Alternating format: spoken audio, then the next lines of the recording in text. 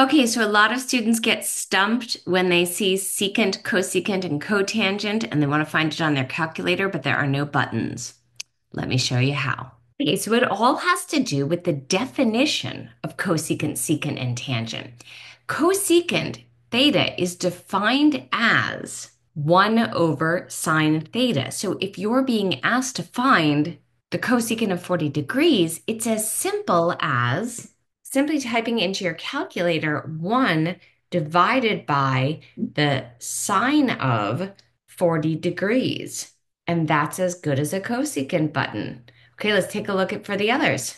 So secant is defined as 1 over cosine. So secant of 40 would be found by, that's right, 1 divided by the cosine of 40. Boom. And cotangent is defined as 1 over tangent. So cotangent of 40 would be 1 divided by the tangent of 40. Boom, there's your cosecant, secant, and cotangent buttons hiding out as 1 over sine, 1 over cosine, 1 over tan.